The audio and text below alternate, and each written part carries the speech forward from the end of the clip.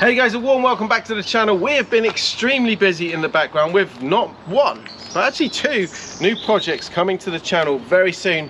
Here's one of them. I'll let you guess what that one is. We've also got something in line for Owen to upgrade his Vauxhall Corsa, and the keen-eyed among you might already have an inkling of what that is. But before we do any of that, I have got some very vital jobs to do on the BBI, which nearly put a brake on the whole project. The Ferrari BBI project for me is a very special one, and with that it means I'm going to extreme lengths in order to sort out and do everything correctly on this car. Now, one of the problems which I shouldn't actually have a problem with is all to do with the brake system and these things here. So I stripped apart all the brakes, and unfortunately when I did that and put it with the platers, he's managed to lose one of the 8 blocks, which causes me a big issue, because without that I can't put the brakes together and I can't buy that part anymore. So I have flown all the way across the pond from London to here. It's sunny Tampa, Florida, because I put a post out on Instagram for some help. Can anyone recommend someone who can make one of these for me, CNC it or whatever it is? And these guys at Tampa Vapor Blasting have kindly offered to step in and have all the equipment to recreate a mimic complete block like this of the one that I do still have, fortunately. So we're going to head inside and hopefully these guys can fix the problem for me. Despite the extremely low mileage, like every other component coming off the BBI, the brakes were off to get a complete overhaul and refurb. The missing brake block was a real setback, but once again my viewers saved the day. The first step in this high-tech process is the system takes measurements and reference points by using the original part. The data is then transferred within the software to create a 3D file with all the dimensions, profiles and cut points. Final stage is where the real magic happens, and with a plain block of metal, it's added to the machine and transformed using the 3D file. The machine then cuts out a perfect copy of my original brake block, once again saving my bacon.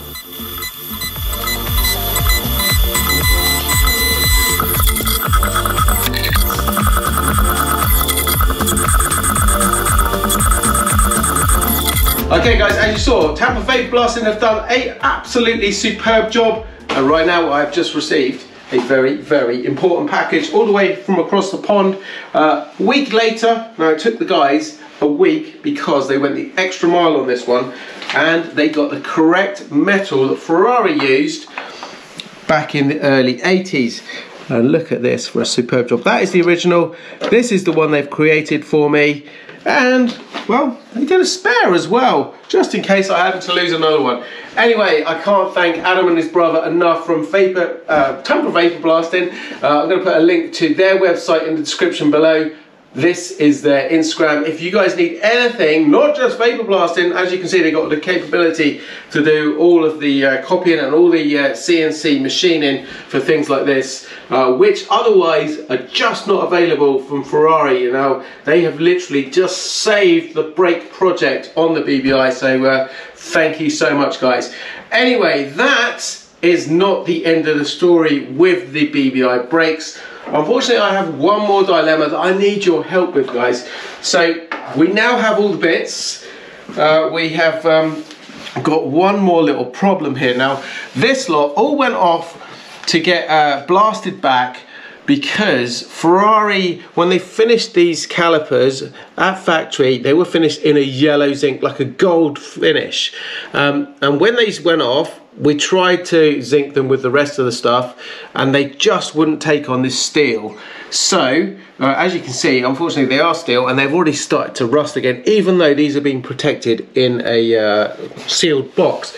So we have tried another method, and that was just to paint these things, and as you can see it just doesn't look right, and we've gone to this extreme of flying across the world and doing various bits to resurrect these brakes, so they need to be finished correctly. So if anybody knows anyone who can help me out and finish these with a yellow zinc, now it's few and far between apparently nowadays that people have the capability to do this, please do let me know in the comments below. any kind of recommendations. I really want this to be done right now. But we have now everything to rebuild them. We've got all the brake lines here, brake pads, we've got rebuild kits, we've got all our pistons, everything ready now. So we just need that one last little bit. These finished in yellow zinc, and then we are good to go. Now when you're buying any car, it doesn't matter if you're buying a daily driver or a smashed up Ferrari, there's one essential tool that you should always be using, and that is car vertical. Here's why. So we're looking for a Porsche for Owen, and luckily we ran a car vertical. So if we have a look at this Boxer, straight away you can see that there were accidents reported. And if we run through the car vertical, you can see the car was manufactured and registered in 2015, but then in 2016 there was damage reported in the UK and France. If we keep going down, we've got the stolen vehicle check, another vital check that you want to make sure if you're buying a car. And then we've got a mileage discrepancy check. And then the vital part is this damage section. If you have a look through here, we can see that the car was written off in 2016. And then specs on the car, but then the real vital part is photos. We run through the photos of the damage. You know, you might be buying a car that has been repaired, so this is really good to see just how bad the damage is on the car, or was on the car. And as you can see, if we run through these, we've got heavy damage on the front of the car, and on the inside you can see the airbags were also deployed, plus we've got damage to the windscreen. So this car was really bad, and this is really not the one for Owen. So find out the history on your car today. Head over to Car Vertical and use code Ratarossa for a nice discount, and who knows how much money you could save. Next up, it's more engine components, and here's how the starter motor looked originally when we removed it from the car. The solenoid cap was completely wrecked, and with all the weather and harsh winters, that starter motor was highly unlikely to be any good at all. Now, as you know, with this build, we are really trying to keep on top of things. So the big bit of this that we still need to address is the engine. But on top of the engine, we have many things that bolt together to make it all work. Two of those things are the alternators here. The BBI has two alternators, and we got a very heavy starter motor over here as well. So we've had these vapor blasted. They look all good.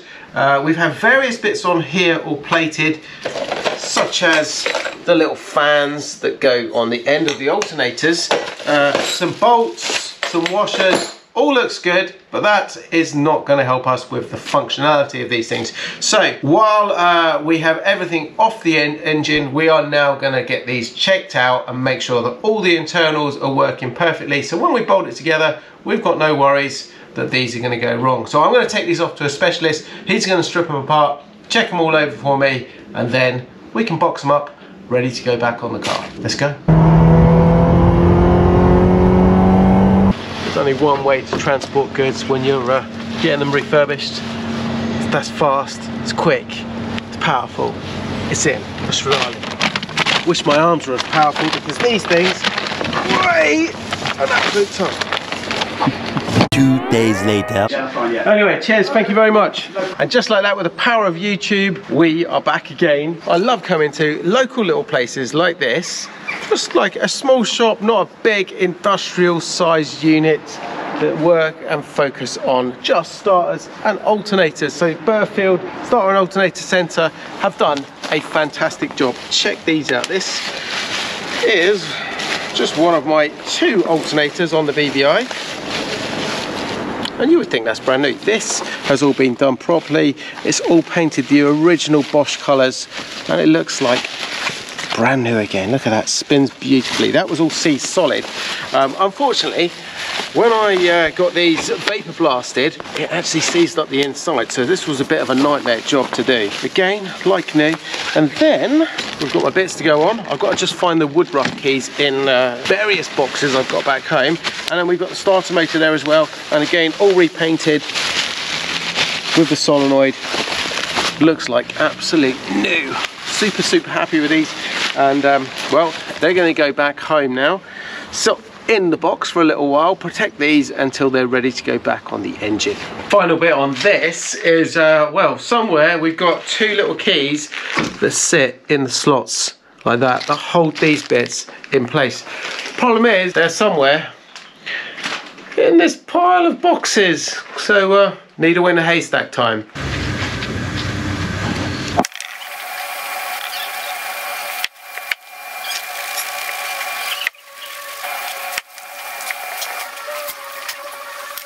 I found O's vocation in life. He's the master at taping things up.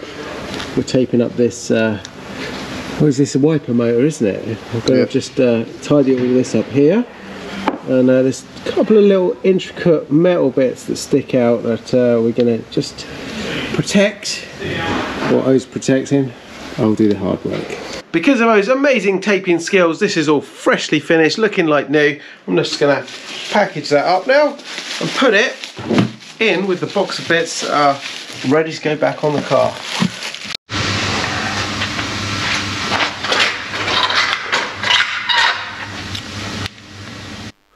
One of the parts that actually suffered the most on the BBI was the radiator. With its location tucked at the front of the car, sitting on the chassis frame, the car's design actually allows water to sit in the bracket holding the radiator in place and thus slowly rotting away over the years. Now I strongly suspect that many boxers, not just mine, actually suffer with rust from that design flaw, because there's literally no way of seeing that area of the car without completely removing the radiator. So I'm sure many boxer owners are in with a shock at some point.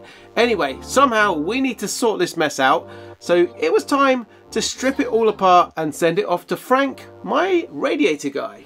Okay, so we are ready to reassemble all the bits that we've had done on the radiator. Now, first of all, I've started working on the two side fans. This was just a straightforward cleanup. O did this one. So it was very dusty, very dirty. We've got a little bit more to work on some of these. We're going to just do the threads again and the screws. This one, well, I used your comments from the previous video. This is the stuff that I used on the side mirrors. And as you can see with this, really has come up nicely. So that is ready. We've got to do the same with this one more cleanup, use some more of that. But the big dilemma, as is always with the BBI, nothing is ever straightforward. So the central fan here, we've powder coated all of the frame. We had all of the metal vapor blasted. We got some nice shiny screws and bolts there, and all of this was zinc plated. But when we took the original one apart, the yellow fan, which was very faded anyway, so I kind of wanted to do something with this or replace it. That's how it looks. Really should be nice bright yellow like this, but it was very brittle and it just broke apart. In fact, it was all cracked anyway, so when I took it off, it actually snapped. There's no fixing that one. So I thought I'd be very clever. I managed to find one of these. I got a feeling this was off something like an MG or something crazy like that. This was like £35, and the fan blade is made by Gate, which is the same company as this. Somewhere on here it says Gate. Unfortunately though, my genius idea didn't quite pan out. The blades are very slightly bigger, so when you take this fan off and you try and put it in this housing, it won't fit. So I thought, well, is there any way of trimming these down? But obviously this has to be absolutely perfect. You can see the little balance there. So we had to sack off that idea as well. Anyway, eventually I managed to find this. This was from Ferrari in America, shipped across. That cost me about £200 with shipping. They do make one of these here from Ferrari, but the upgraded part that they use now is a black one. We want originality with this, so we've got the yellow one. However, it still is not 100% correct, and let me show you why. So if you look at the central part here, we kind of got that little kind of propeller side of things with the two holes either side and a hole here, which needs to slot on here, and then we've got a little washer that holds it all in place, a spring washer. But guess what? It is the right size. It fits in there perfectly, but the hole in the middle does not. So, not exactly sure which Ferrari this came from. It was advertised as a BBI, but there's no more in the world. Ferrari do not make this part. This was literally the last one that we could find. So, I think we are going to try and fix this. Here's my plan. Let's head in there. Right, that one I'm guessing must go over here. Like that. 3 hands. go on there.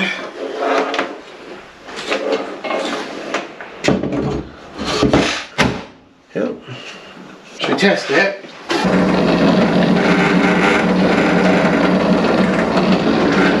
Okay, with our freshly built pillar drill, we're going to use it to drill out the middle of this fan here so it fits on the shaft like so. We're very, very close. What it is, it goes over the top, but there's another little collar here for the second part.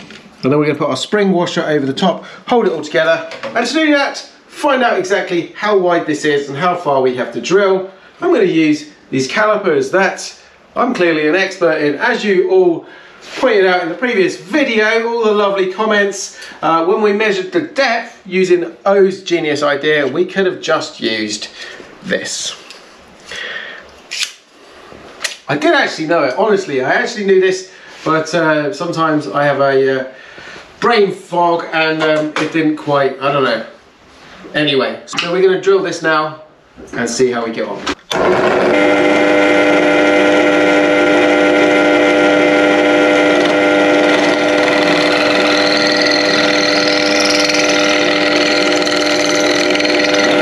So that was an 8mm drill bit. We need to go to about 10mm on this one. So I'm just going to gradually work my way up and I'll come back when we get there.